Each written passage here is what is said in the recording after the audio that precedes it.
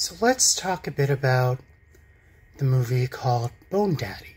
It stars Rutger Hauer as a forensics man turned author who has a bestseller that recently comes out, and it inspires a serial killer to start kidnapping victims and leaving bones. Now, this movie is from 1998, so this is a bit ahead of the Saw movies and the serial thriller movies that are pretty much a staple now. So, this movie isn't as well known. I got it on a DVD compilation of horror movies, and it does have some graphic parts dealing with the murders and whatnot. So, like I said, this is a serial thriller type of movie. You do have some horror undertones, obviously, but it's really not a slasher type of movie. It's more suspense, mystery, a little bit of a thriller element thrown in there. And I want to say it's about 90 minutes long. It's not a very long movie. All killer, no filler. No pun intended.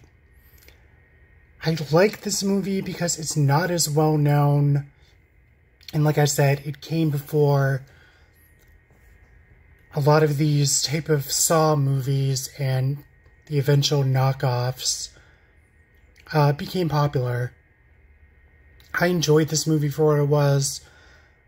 I like the plot, I like Rutger Hauer, and I'm always pretty much in the mood for a serial thriller type movie.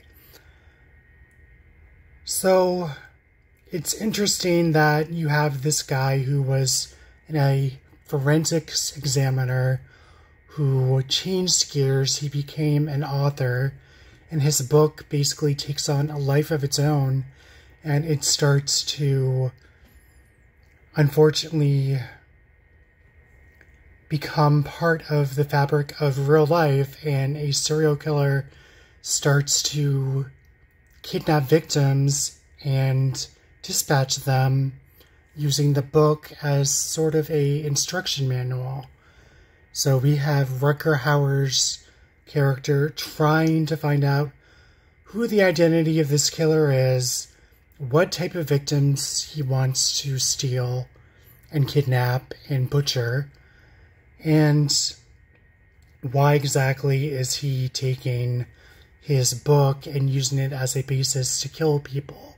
So, Bone Daddy, it's streaming on Plex. It's 90 minutes long. It's from 1998. Give it a watch. Let me know what you guys think of it.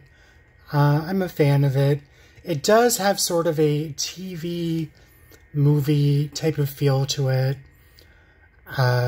if you're a fan of those type of movies. But I definitely enjoyed it for what it was. Serial thriller. Obviously, you do get plenty of skeletons and bones in this movie, and unfortunately, people being hacked to death. So, give this one a watch. Let me know what you guys think of this movie. It's not as well known, as I've said, but I feel like it deserves a little bit of recognition for the kind of over-the-top plotline. And, like I said, it did come before a lot of these type of movies before they became super popular. So, let me know what you guys think, and I'm going to wrap this up, and I will catch you on the flip side. Thanks for watching. Bye.